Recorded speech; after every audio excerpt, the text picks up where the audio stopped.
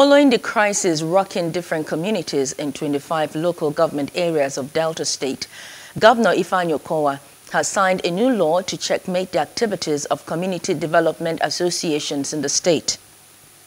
Attorney General and Commissioner of Justice Isaiah Bozimo made this statement while addressing newsmen in Asaba, the state capital. Bozimo said over time the C.D.A issue has created a major problem in different communities and has led to loss of lives and properties. To ensure that there is no disagreement or factionalization within a particular community development association.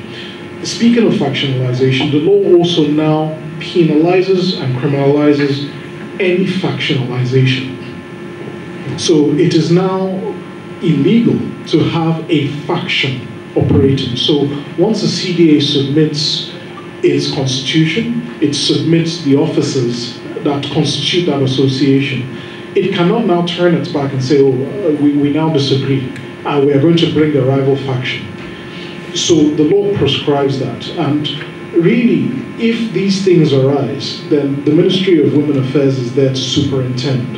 So if, for instance, there are any disagreements or any differences between members of a particular community, before it graduates into a dispute, we expect them to come to us and say, we're having this difference, please mediate between us.